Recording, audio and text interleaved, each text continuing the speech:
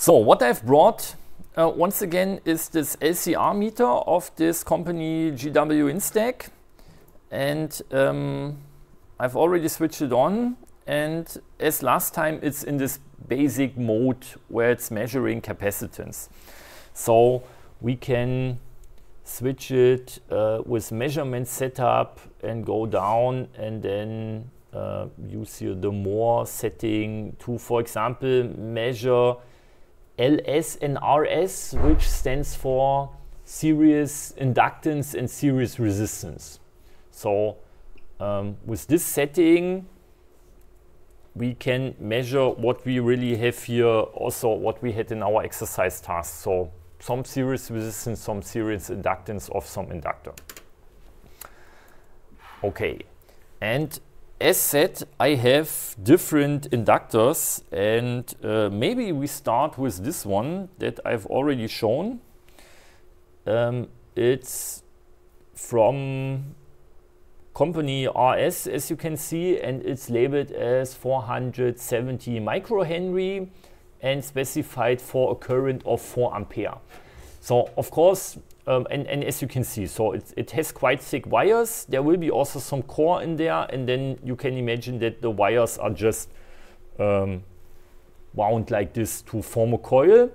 And as we've discussed for capacitor, it's, if you want to have high capacitance, you need to have large plates, you need to have small distance, but then small distance also you get problems if the voltage is too high, because then you get the dielectric material is destroyed because you get a voltage breakthrough. And so here's the same. You can, it's no problem to build a high inductance, because then you just need to have a very long wire, very thin wire, but a thin wire will not carry current. Okay, so now I've connected this. There's the connection. And I go back to measure. And so then you can see, okay, we have 478 something microhenry and just 0.11 ohm, which is really amazing. And that's why you can also feed this high current through there of 4 ampere.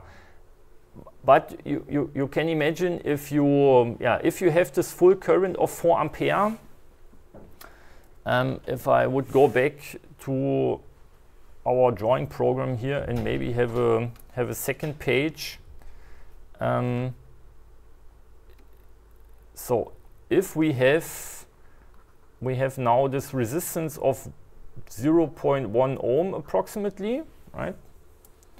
A little more, 0.11 or 12. And if we would have a current of 4 ampere, how could we calculate power loss in this inductor?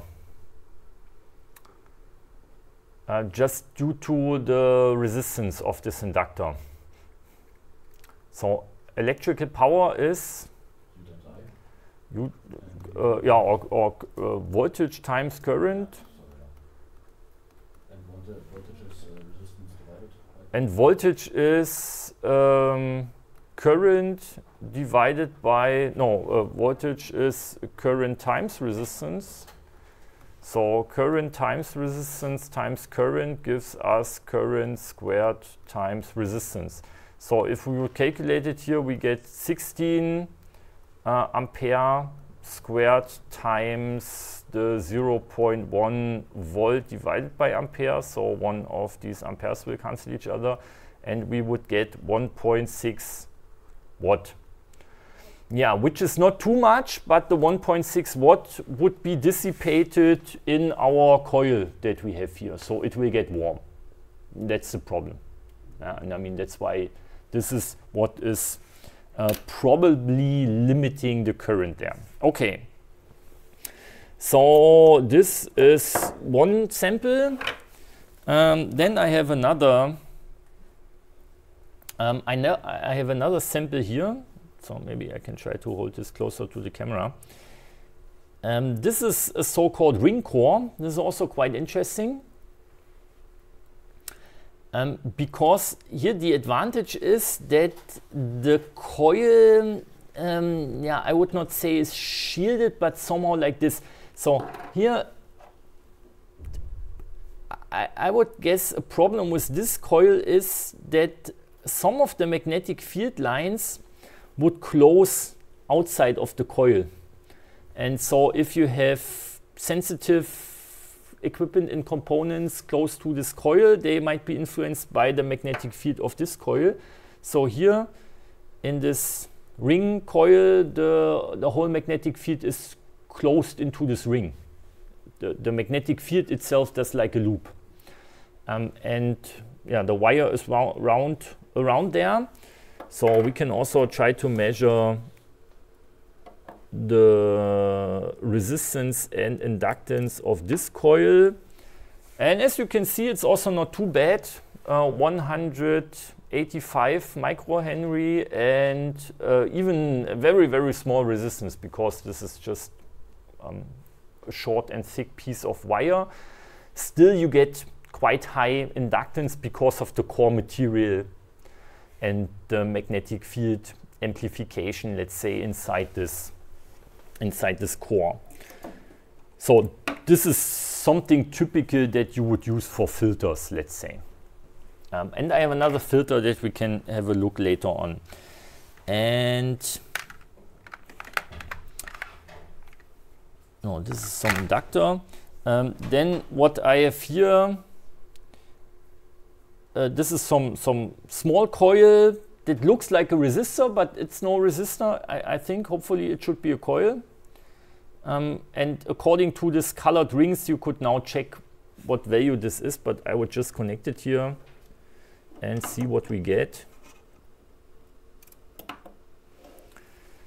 So now we get something like 32 microhenry and 0.8 ohm, not too bad for such a small inductor.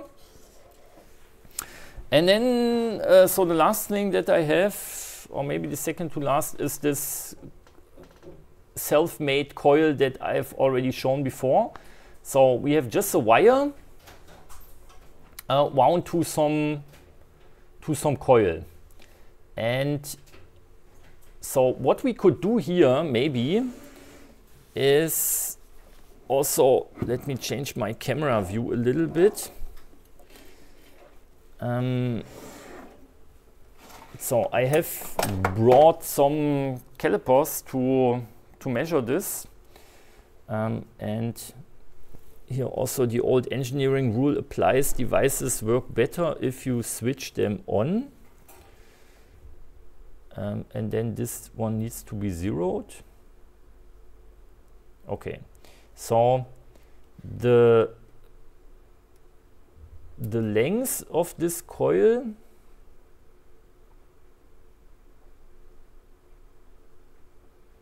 as you can see, is approximately something like 20 millimeters. I think it's blinking because the battery is empty, I'm not sure. And the diameter is something like 10, maybe a little less, because I'm now measuring the outer diameter, right? Okay, and if you count,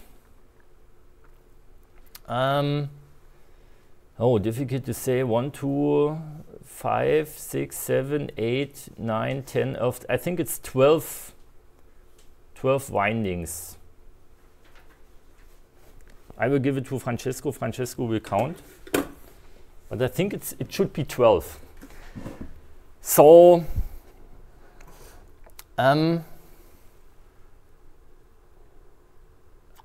it's 12, right? Okay. So I will place it here. Someone can make a screenshot and check if it's 12. But it should be 12. And so maybe let's go back to our empty sheet here. And so let's write down the values. We have a length of 20 millimeters. We have a diameter of approximately 10 millimeter. And we have a number of windings of 12. Any idea how to calculate the inductance of such a coil? Say again? N time in the flux? Yeah. Yeah, so okay, we would need to have yeah, so we get the magnetic flux n times, but let's say from these parameters. And I would also not have this formula in my mind, but if we check the English Wikipedia for inductor and scroll down a little bit, then we find all different equations and applications of inductors and air core inductors. Yeah, this looks fairly similar to what we have built right now. And somewhere there is also a formula. So here we have our law of induction and resistance and corner frequency and stuff like this. Okay, and here we have the cylindrical air core coil. So this is the formula that we need.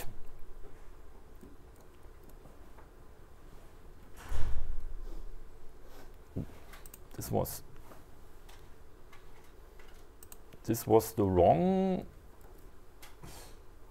keyboard shortcut. This is the right one. So let's copy this one over here. So we need mu0. We will not include the Nagaoka coefficient. I've never heard of this, to be honest. So, but we need to take the number of turns squared, because this is some important factor, because so the field of one turn will also interact with the field of another turn and so on. So the more turns you have, the better. So turns influence each other. So then we need, this A is the area of the cross section. How do we get the area of the cross section of my times d squared? Exactly, a quarter of p or pi multiplied with the diameter squared and then the length. Okay, and so mu0 is given, it's 4 times p times 10 to the power of minus 7, or approximately, it's not this exactly anymore, but approximately, and here it's Henry per meter. I will write Henry as volt seconds divided by ampere in meter. Then we get the 12 squared, then we get p divided by 4. This 4, interestingly, will cancel the other 4 here, and so we get somehow p squared. And our diameter, which is 10 times 10 to the power of minus 3 meter squared, and then divided by the length. And the length is 20 times 10 to the power of minus 3 meter. And so meter, and meter square will cancel each other, and we get volt seconds per ampere, which is at the end the same as Henry. Maybe I should have just left the Henry as it was. And the remaining things need to be calculated. And so, as usual, I will do this in Octave. Maybe make my Octave window here a little smaller and move it here to the top. Or maybe move it here to this side. So L is 20 millimeter, diameter is 10 millimeter, mu0 is 4 times p times 10 to the power of minus 7. And so then our inductance, n is 12. And so our inductance of the air coil should be mu0 multiplied with n squared multiplied with p divided by 4 times the diameter squared divided by the length, if I'm not mistaken. Does not look too bad. So we get 7 point something times 10 to the power of minus 0.7 Henry, and if I multiply this with 10 to the power of 6, we should get 0.71 micro Henry. Okay, excellent. So let me write this here. 0.71 microhenry. This is what we should get. So let's go back to the experiment.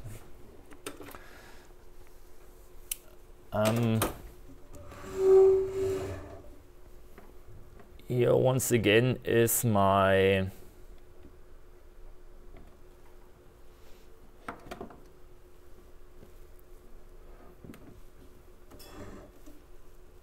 LCR meter. This is the coil, and if I connect the coil, the air coil, to the thing here, okay, then we get 0.77 something microhenry. Interestingly, we get a negative equivalent resistance, which does not make too much sense, to be honest. But I'm not sure what the problem there is. Maybe it's a little bit miscalibrated. We can try to see what happens if we put them directly together. Yeah, then we get also something negative. So there's probably a problem with the calibration there.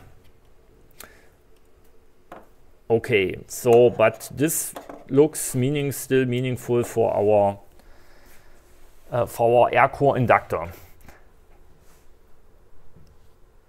Okay, so now what I also have is a steel screw that directly fits in there. So what would you think? What will happen if I put the screw inside this? It will enhance the inductance, because this is, as said, made of steel, made of iron. This has some higher permeability. So if I put this in there, we get to 2.7 something. And so this would correspond to that in the formula here, we would change the mu to something higher. And so you can see that if I move this in and out, you can change the inductance gradually and increase or decrease it. So if you would have the screw somewhere with a thread so you can move it in and out, you would have a variable inductor where you can change the inductance by turning a screw in there, in and out. Okay, so that's a small experiment with measuring inductances with this nice LCR meter.